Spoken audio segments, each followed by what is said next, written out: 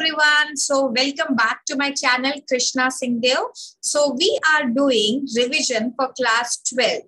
Let us start revision for a new chapter today. We have done in the previous classes for issue of debentures. Regarding that, we had done series, and for cash flow also complete revision is done. If in case you have not seen those videos, the playlist is there. So you can search on my channel. Complete cash flow statement is being taught, and from issue of debentures, I have picked up some important topics. Now, today I am starting with one new chapter, which is called dissolution. How we are going to proceed with this chapter? It will be the same way as we have done for issue of debentures, because this particular chapter is not very difficult as such, but there are certain areas which students find difficult. So I'll pick up only those areas which are difficult for students and revise with it instead of teaching the entire chapter, because now we have less time also in hand, especially for the students who are going to write their exams in April 2022. So let us get started with a one of the very important thing of this chapter, which is realization account. Before I go for realization account, let me tell you something about this chapter. So whenever you have this issue, whenever you have this dissolution chapter, understand what kind of accounts you will be supposed to make. Whenever you have this issue of debenture chapter, you will have, first of all, you will have to make realization account. In most of the questions, they will ask you realization account, but now because of the new pattern, there is also a possibility that gain or loss from the realization is already given to you in the question, and you have to directly make the capital accounts of the partner and the bank account. Realization account is a nominal account, which we are going to study in detail in today's class. Next thing, what you need to do, you will be asked to make partner's capital account. Now remember that whenever you make partner's capital account, it will have an opening balance, but partner's capital account will not have any closing balance, for the simple reason, now firm is closing, its business is getting dissolved, so the final payment will be done. So instead of balance CD, what is going to be there? It's going to be to bank account on the debit side if the balance is coming, and if the partner has withdrawn more, the partner will have to bring. So instead of writing by balance CD, we will write by bank or cash. Then one more important thing over here, unlike admission or retirement, over here we are not going to make any balance sheet. In the big question of admission and retirement and for CBSE students, that you see that you even make balance sheet, but here balance sheet is not made. Why? Because the firm is not functioning anymore. The firm is stopping its business, ceasing to do its business. So there is no requirement of making balance sheet. All its assets are realized or liquidated, and all the liabilities are paid off. So that is why no balance sheet will be made. Now, let us see what is the format of realization account. First and the most important account, realization account. And this realization account is different from revaluation account. Many a times, because students have studied revaluation account in admission and retirement, they get confused between realization account and revaluation account. So understand what is a realization account and what is the purpose of making this realization account. Understand that realization account is made to, first of all, transfer all the assets to the realization account and closing their accounts, and all the liabilities under this account and closing their balances. So we know that we have all the assets with the debit balances. Okay. So when you have to close any account, what do? You credit it with the same amount, so that account will be closed. So this is what we do over here. Here in the format of realization account, you can see two sundry assets. So what will be the entry? Just imagine the entry. If I have to write the entry, what should be the entry? Obviously, the entry is going to be realization account debit to sundry assets. So means what I have done, I have close my asset account by debiting it to realization account, means transferring its balance to realization account. What entry I'll pass? If I have to pass the entry, realization account debit to sundry assets. So that sundry assets name, all these sundry assets will come, which are listed below. So what are you doing? You're closing the assets account and you're transferring it to realization account. Let us see the debit side entirely first. and then we will go to the credit side. So what all is coming over here? Any assets which you have transferred over here. Now this is very important. What all kind of assets are going to be transferred over here? Only those assets which can be realized, means which can be sold in the market and some value can be fetched out of it. So it can be your land and building, it can be plant and machinery, it can be furniture, goodwill. Yes, this is very, very, very important here. Students mostly get confused that why goodwill is getting transferred. Well, goodwill should not be transferred because goodwill is evaluated and the new partner brings it, and the old partners, if it is retirement question, the old partner will take this goodwill back to another partners who are gaining partner will have to give the goodwill. No. Nothing like that is happening over here. Here, understand what it is. It is dissolution of the partnership firm. Firm is ceasing to do its business.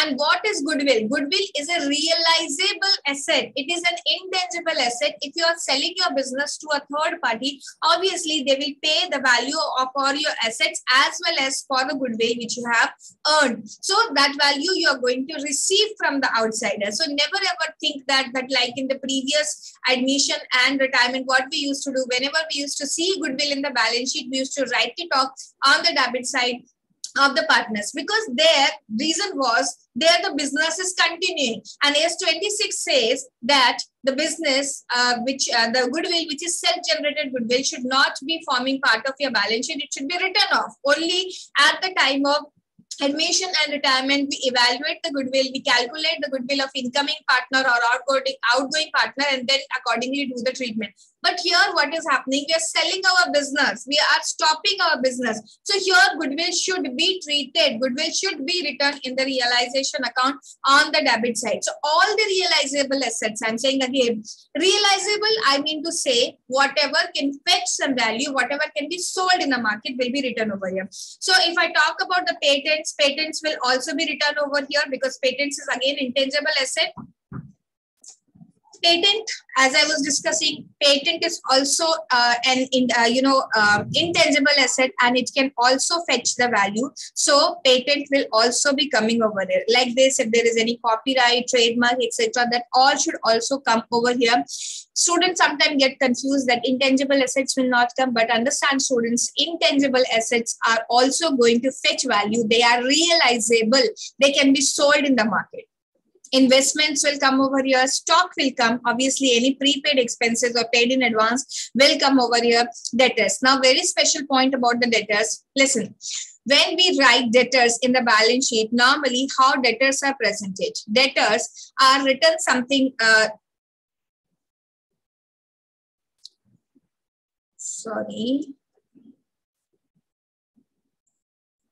Debtors are written something like this. We write debtors, some X amount is there, then we minus from here provision for doubtful debt. I'm writing in short form PDD. You deduct that amount. Let's say this was 20,000 and you have made the provision for 2,000. So in the outer column of balance sheet, you write 18,000.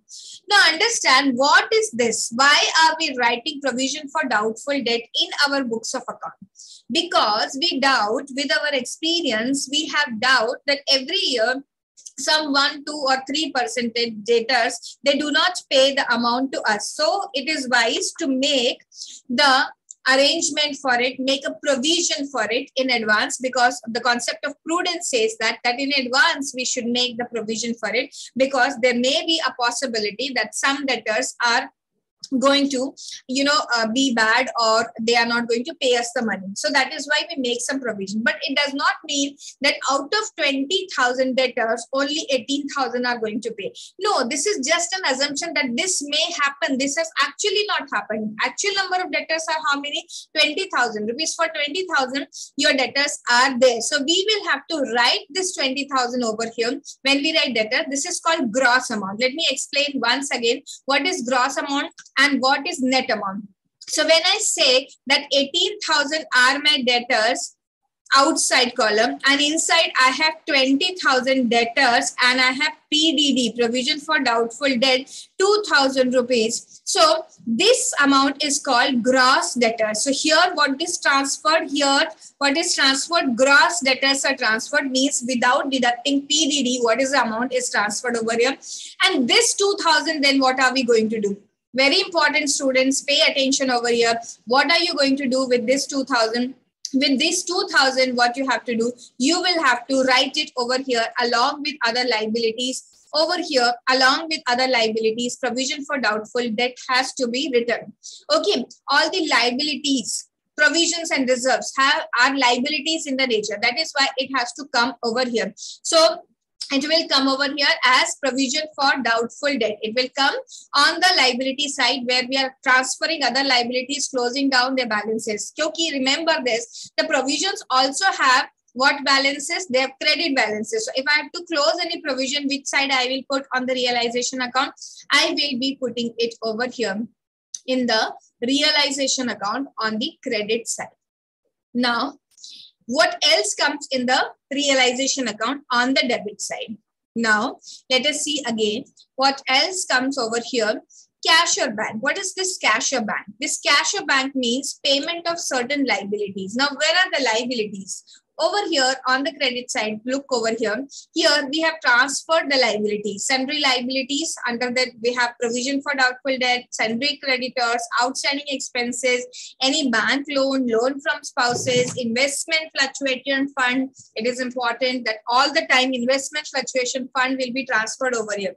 Unlike your admission and retirement question where IFR, if it is not sufficient, if it is more than the loss or the reduction in the value of investment, what do?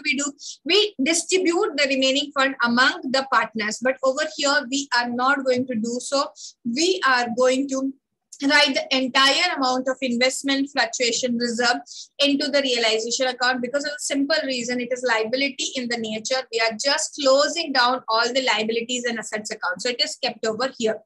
Then loan from spouses, that is also written over here. Apart from liabilities point of view, I'll tell you one thing. What all liabilities are transferred? Like for assets, I said all realizable assets will be transferred. When I say realizable assets, imagine what all comes on the asset side of the balance sheet.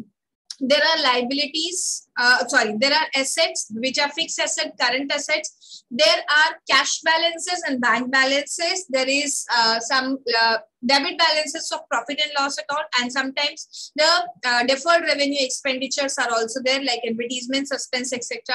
And there is sometimes debit balances of partners also. Out of all these things, what are we transferring? We are transferring only realizable assets. Now, why cash and bank is not transferred? Because cash and bank is already liquid. What are we doing? We are transferring all the assets over here and liquidating them one by one. We are selling them. But cash and bank are then they are themselves liquid. So there is no need to transfer cash balance and bank balance over here.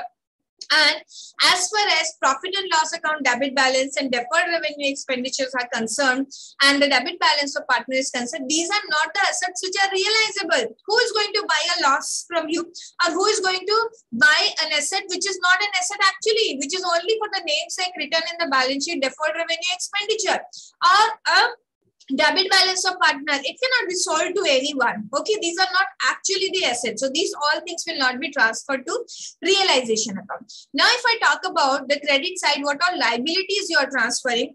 Outsiders liabilities. Who are outsider? Is a spouse or a relative outsider? Obviously, if Mr. A is there, his loan will not be transferred over here, or his capital will not be transferred because he is not an outsider. He is the partner of firm, owner of the firm. So anything related to A, whether it is his current account, capital account, his loan account, will not come over here. But if A's wife, Mrs. A, has given the loan to firm, that should come over here. So that is why you can see loan from spouse is written and loan from relatives is also written. Another important point over here is workmen compensation fund, about which we will discuss in detail in later classes as well. So workmen compensation reserve, how much amount will come over here? Workmen compensation fund or reserve, whatever it is. So what are you transferring over here? Only that much amount for which the liability exists. means for which the claim exists. Suppose I have 50,000 rupees as my workman compensation reserve and the claim is only for 20,000. So what I'm going to do, I'm going to transfer only 20,000 over here, and for that I will make the payment. Remaining amount I am going to distribute among my partners in their profit sharing ratio, which does not happen with investment fluctuation fund. Otherwise, if you see partnership, admission of partnership and the retirement of partnership, same treatment is for IFR and same treatment is for WCR. But here the treatment of WCR is same, like means we have to transfer that much of amount for which the liability exists, but remaining amount has to be distributed. But IFR is different. So these two areas you have to focus, this which we will discuss in detail also. Right now our entire focus is on the realization account. Okay, so now we have seen step number 1, where we have transferred all the liabilities and all the assets. Which assets we have transferred? Only those assets which are realizable assets. Which liabilities we have transferred? We have transferred the outsiders' liabilities. Then special thing about the debtors, gross amount of the debtors will be transferred over here on the realization accounts debit side, and whatever provision for doubtful debt is made, that is going to be transferred on the credit side along with the other liability. Now what is going to happen? We will sell one by one all these assets. How can we sell? We don't have to do anything. The question will give us entire information. So we just have to see that what all values we have received for by selling certain assets. So whatever values you receive, you will write over here by cash or bank, assets realized in bracket, and you will write land and building, plant and machinery, furniture, investment, stock, debtors, goodwill, patents, etc. Now, so students understand and bear it in mind. There is one very important thing, that there may be a possibility that you have transferred, let's say 10 assets to the debit side of realization account. But out of this 10 assets, only 8 are sold and the information regarding that is given. So what to be done with remaining 2? Understand this, we cannot assume on our own that this particular asset is being sold for this much of value. It is subject to realization. It is a possibility that a building which was of 1 crore rupees in our books is being sold for 2 crore rupees. This is also a possibility that a plant which is reflecting as 50 lakh rupees in our books is sold only for 50,000 rupees. This can happen. So we cannot write on our own. We just have to leave it. Yes, you heard me right. We just have to leave it for assets for which no information is given. You will simply write by cash bank other assets about which information is given, that for this much value these assets realized, or maybe they are taken by the partners. So if there is any partner who has taken over the assets, you can see over here I have written by partners capital account, and under bracket I have also written asset taken over. So this much we have to do, and rest all we cannot write that this asset must have been sold for this much value. No assumption can be made. But is it possible to do the same thing for the liabilities? No, it's not possible. The same rule is not applicable for the liabilities. If I go to make the payment for the liabilities, I have to write down all the liabilities. For example, I have transferred 5 liabilities on the credit side. I have to make payment of all the 5 liabilities. Now, again, important thing over here, why we have to make payment of all the 5 liabilities? Understand that the firm is closing its business. So this is the only time they are going to pay back the dues to all the others. Otherwise, the firm will not be able to close down its business, is maybe under litigation problems. So they will have to pay to all the outsiders their dues. That is why they cannot stop anyone's due. And we as students also have to understand, even if the question is not telling us about 5 assets, if you have 5 liabilities, if you have transferred, and it is telling about only 3 liabilities, that this much amount is paid, this much amount is paid, maybe sometimes we get some discount also. So what happens to remaining 2? If out of 5, 3's information is given, remaining 2, we have to assume that we have paid at the book value and write them. Now, which assets will not, which liabilities will not be paid off? Obviously, investment fluctuation reserve. There is no person standing up to take that, take that amount. That is just a provision which we have made because of the concept of prudence. So no payment for investment fluctuation reserve, no payment for provision for doubtful debt. Again, because of the prudence concept, we have made a provision. We don't have to pay it to anyone outsider. We are just transferring it to close it. We don't have to pay it. So what are we paying? We are paying sundry creditors, loan from relative or spouse, that is being paid. Bills payable, we will pay. Outstanding expenses, if there are any, we will pay. Bank loan, we will pay, and realization expenses. Whenever this whole work is done, selling the assets, realizing the value and all, obviously there will be some expenses. So those expenses we will have to write. Now about any liability taken over by the partner. Liability, what liability a partner can take? For example, a partner says that a relative's loan I will pay. So if a partner is paying relative's loan, it does not mean that partner has taken this responsibility and he's not expecting anything from the firm. No, right now he has paid, but when final settlement of his account, means his final settlement will be done by adding all the things which is coming on the credit side of his capital account and deducting debit side, you will have to pay him this. So what will be the entry? See, this partner's capital account liability taken over. For example, a partner takes a liability to pay a creditor. What will be the entry?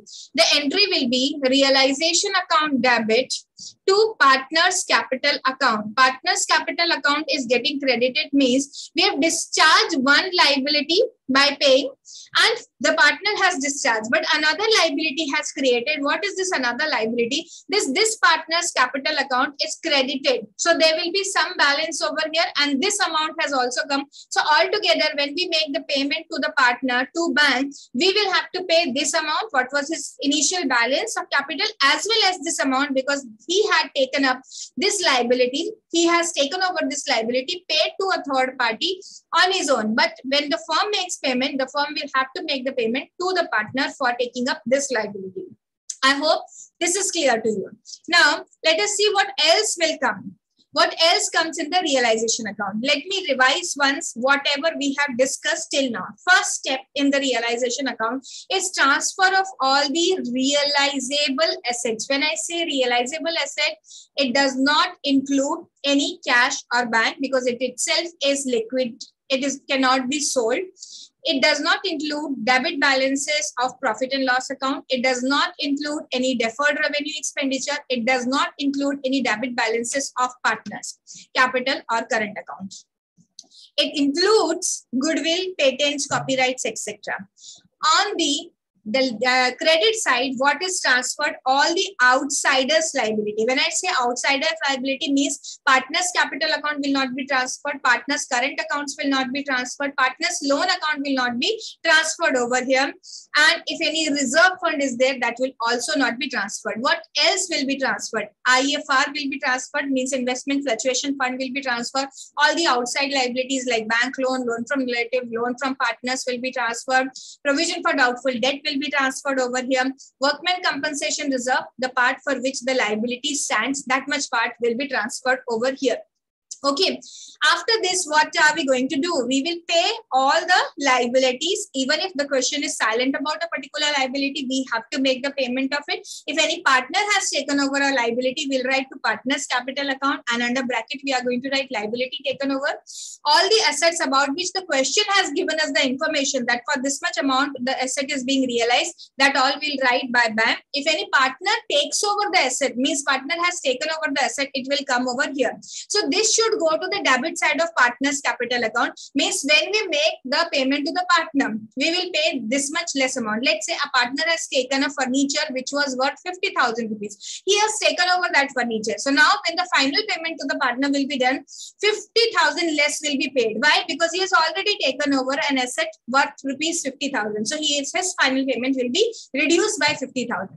Now, after doing all of this, understand this is a nominal account. So, if it has a credit balance, means incomes are more, then it will be gain and it will be transferred to all the partners' capital account, the gain in their PSR, profit sharing ratio. If the debits are more, means debit side is greater, it means more expenses are incurred and less incomes is generated, there is a loss. So this loss again has to be borne by the partner and it will be transferred to the partner's capital account and on the debit side of partner's capital account. So this was all about realization account. There are few more points which we will discuss in the coming class. I hope this format is understood and the steps are understood in today's class very well by all of you. So what you have to do, you will have to make the format once again on your own. and see whether you are able to understand and recollect whatever I said in today's class. And in the next class, what are we going to do now? In the next class, we will see some special things which do not come and do come in the realization account. And we will also see how to deal with workmen compensation reserve. And that's it. Only that will be the agenda for the next class. So I hope you have understood. And if you have liked this video, share with your friends. If you have not yet subscribed the channel, subscribe it. Okay. Let's meet in the next class now. Till then, have a great day.